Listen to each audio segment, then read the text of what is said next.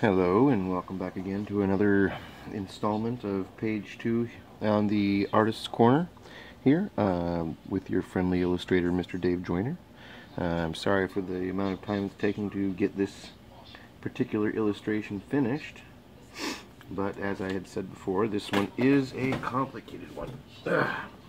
Hold on a minute. There we go. I'm dropping my pens. Okay, well, we are coming back in here now, and we are going to bring the trusty number 2 Dixon Ticonderoga, and we're going to start some shading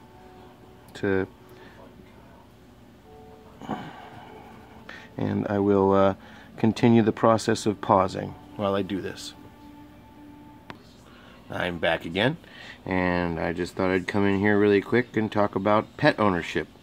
I've got a little doggy here who apparently has no desire to become the doggy of a famous YouTube artist. Instead, she would rather nosy-wosy my elbow and make me mess up my art, trying to get me to realize how pretty it is outside so I can walk her, since that's all that matters to her, is her and her walks and her food and whatever she wants. Anyway, we will bust out now with this Micron 05, and we're going to come in here and do this. You'll see I'm actually going to I'm trying to decrease some of the amount of black work as we get towards this horizon. I want there to be a graduation, sort of, from really dark black down here to this lighter area up here.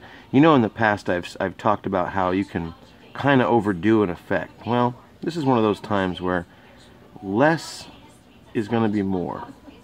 We want this idea that she's going to a location that's dark and scary, coming from the light. So the best way to portray that is by not being uniformly dark and allowing the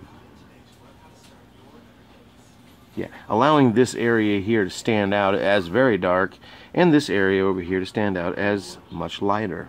So we can come in here and we can still define this zone, and that still is that looks pretty cool. But we will probably leave out some of the heavy darks. Yeah, I like that. Looks good. And I think that now that I've explained it to you, you'll see what I mean. Although many of you, if I had not said that, you might have looked at this picture and just thought, "Oh man, that looks cool," but not understanding the depth of control that went into not doing this same effect over here. So we've got a totally different thing going on. Anyway, I hope you're enjoying it. Alright, you guys, well, as you can see here, for this page, I'm about to finish. It's turning out pretty good.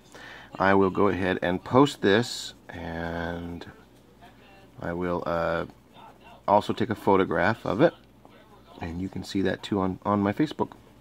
I hope you've enjoyed this page, and I'm interested to see where she goes from here. And if you are unhappy with this, you can go ahead and let my doggy Paris know, because she is really being awfully pushy about this going on a walk thing. So, you guys have a good afternoon, and I will be back with another tutorial, page 3, and we'll get to see where this little girl has decided to go in the woods.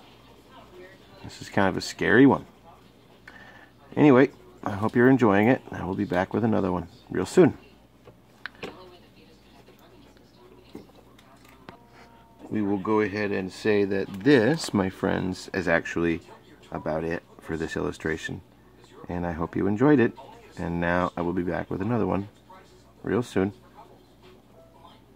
And actually, we're going to go ahead and addition in just a little bit of black. And I'm going to go ahead and work that in with the smaller pen. And then I will be done with this illustration. And I will see you all again back here at the Artist Corner for another one real soon.